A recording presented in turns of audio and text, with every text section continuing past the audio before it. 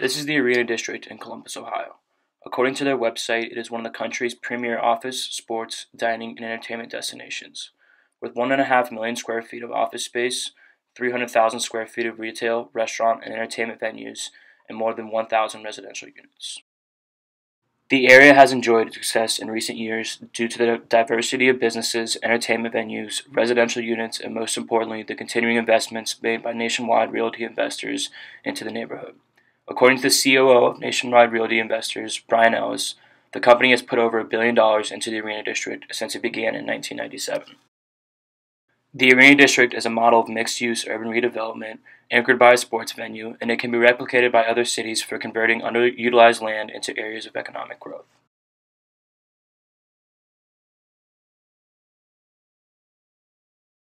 However, this area did not used to be the entertainment hub of Columbus. In fact, it was the complete opposite. The ground on which Nationwide Arena was built used to be home to the Ohio State Penitentiary. The Ohio State Penitentiary was built in 1834 and remained in operation until 1979. The conditions inside the prison were horrendous as described by Ohio History Central. Prisoners first slept on straw mattresses, although eventually beds were built. Food was very simple, usually consisting of cornbread, beans, and bacon. As a result of these poor living conditions, there were 3 riots that occurred in the penitentiary's history, and 1 fire which claimed the lives of over 320 inmates. The fire occurred in 1930, at a time when the penitentiary was experiencing overcrowding and was working to expand the number of cells available for prisoners. A fire broke out on the construction site, but prisoners in the adjacent cell block were already locked up for the night and were unable to escape. It was one of the worst disasters to ever occur in the United States penal system. In 1979, the prison was eventually ordered to be shut down and demolished as a result of prison reforms across the country, and prisoners were transferred to a modern facility in Lucasville, Ohio. The area remained vacant in the heart of downtown Columbus for over a decade, while city officials debated on what to do with the empty land.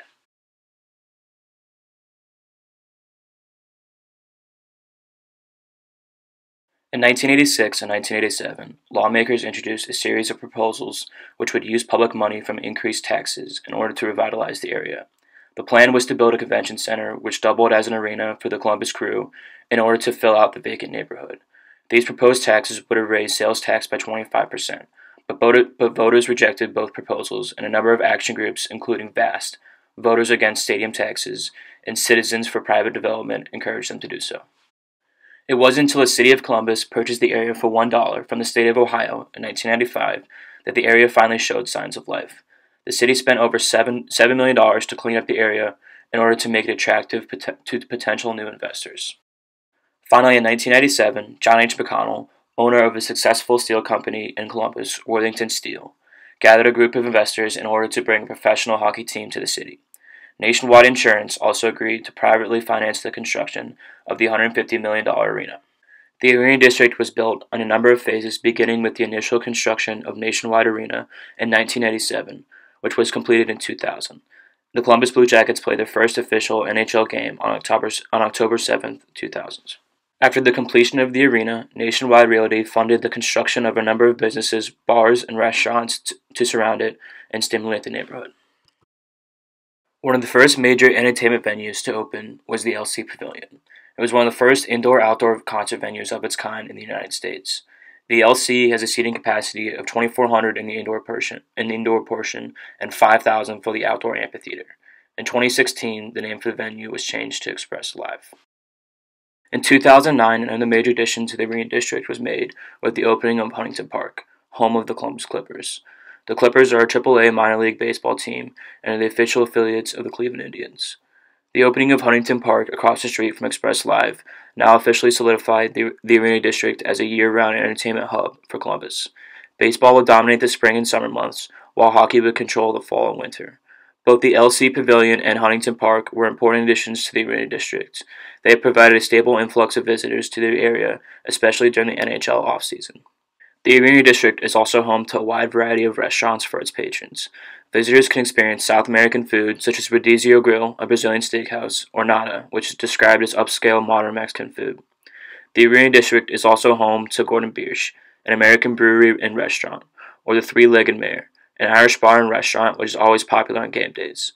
These restaurants keep fans in the Arena District before and after big events, and have helped to bolster the economy of the area. In addition to all these attractions for the over 6 million annual visitors, Nationwide Realty is also committed to keeping its residents happy who live in some of the most expensive buildings in downtown Columbus. The Arena District Athletic Club opened in 2005 and offers top-of-the-line equipment and amenities to its members. Despite being located in downtown Columbus, the developers of the Arena District also wanted to preserve green space for its residents, and there are two parks located within the Arena District. The first is McPherson Commons, or Arch Park. It is called Arch Park because of the arch which was a part of the former Union Station located in Columbus, which was demolished in 1979. The park hosts a number of activities in the summer, including yoga and kickball, and in the winter it is home to an ice rink. The other park that is a part of the Arena District is North Bank Park. It is located on the Scioto River and forms the northern anchor for the Scioto Mile, a series of bike paths and trails which wind along the banks of the river. North Bank Park is located on the site of the pump station for the Ohio State Penitentiary and also offers a pavilion which residents are able to rent out for weddings or special events. Arch Park and North Bank Park were important additions to the Arena District.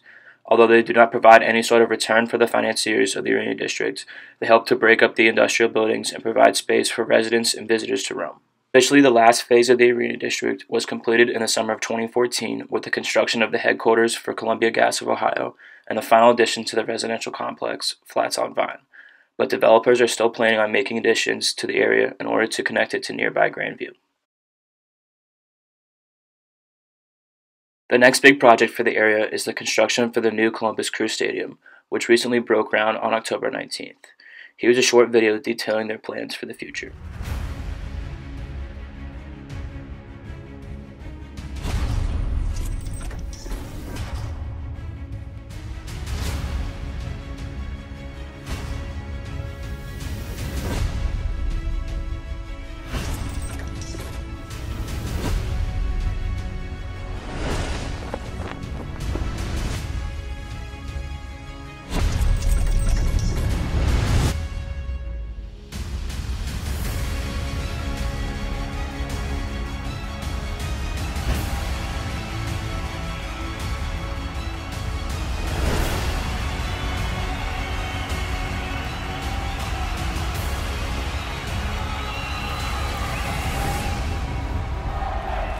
In addition to the new stadium, a number of new buildings are being planned, including 2 hotels and the headquarters for Chipotle.